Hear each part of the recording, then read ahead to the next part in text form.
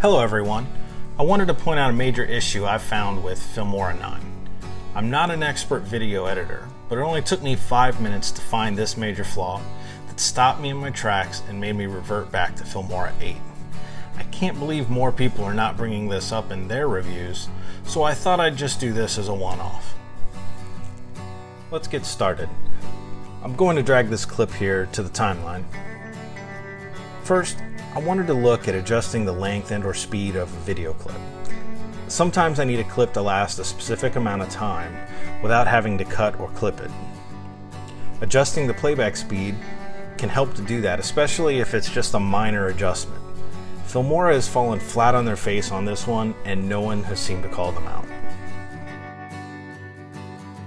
We can see here by the timeline that the clip is about 18 seconds right now. Also, we can see if we right-click on the clip within the timeline, we can go to speed and duration, and you can see also here that the duration implies that the clip is 18 seconds, so it acknowledges that. This is correct. Also, when you go to adjust and drag the length of the video, for some reason it says the duration is now 21 seconds, almost 22 seconds. But we just saw that it was 18 seconds. Then when you adjust it, you can never tell what the true reduction or duration is while you're dragging it. This is a major glitch. Alright, let's go back to the speed and duration menu. So what I like to do is adjust a numerical value within this menu so that I can get the clip to fit the specific length that I want it to be without having to guess the speed factor. Alright, so let's reduce this 18-second clip in half. Let's just do 9 seconds.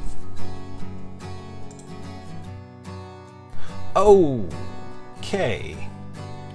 I was expecting it to only shrink it by like half the distance in the timeline. What did it do? That is not what I asked it to do. Anyone watching this can tell you that this is not how it's supposed to work. 0.08? I didn't even type the number 8. Multiplied it by 67, almost 68 times the speed that it originally was.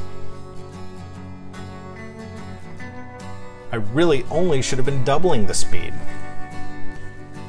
So this is just one thing that has prevented me from moving forward with this.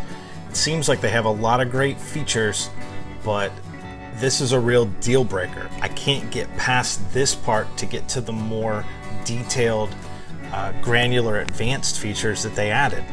I hope they fix it soon.